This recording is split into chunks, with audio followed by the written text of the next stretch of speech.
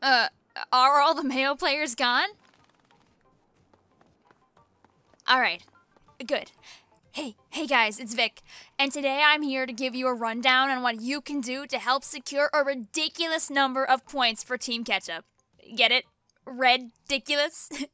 If you're an innocent bystander that hasn't picked a team yet, let me help you out. What you're gonna want to do is walk on over to this here Splatfest sign and just pick that one. Yeah, Team Ketchup.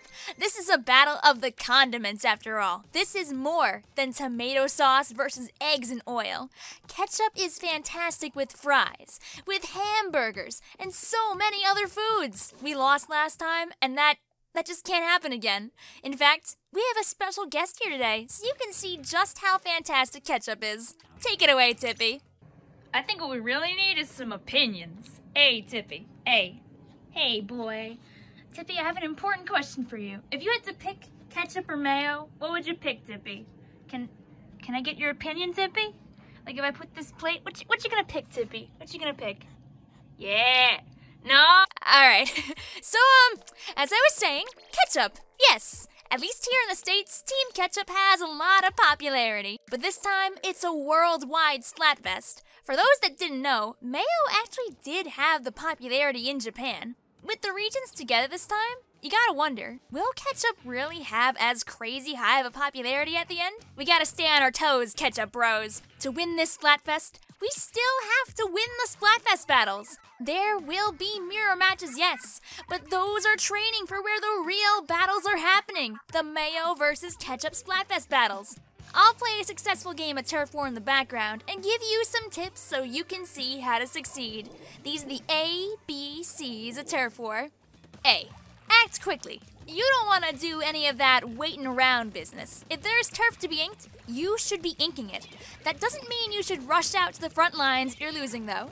In that case, we get to B. Build your special. Special scare Inklings and Octolings alike and give you the upper hand.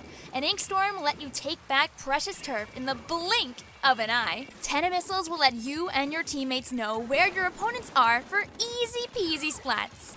And C. Catch up to your teammates. If you see a teammate in a fight, do the best thing you can. Help them.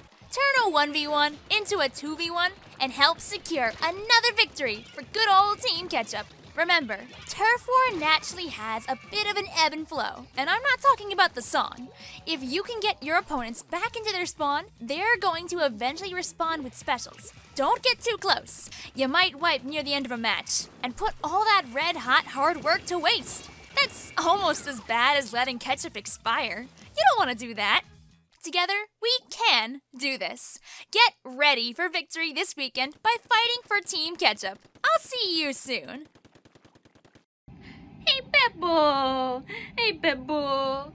You have an opinion, Pebble? Can I get your opinion on this, Pebbles? No, wait. Don't you know? You picked the cat. No. He's a good boy. You're a good boy. Yeah.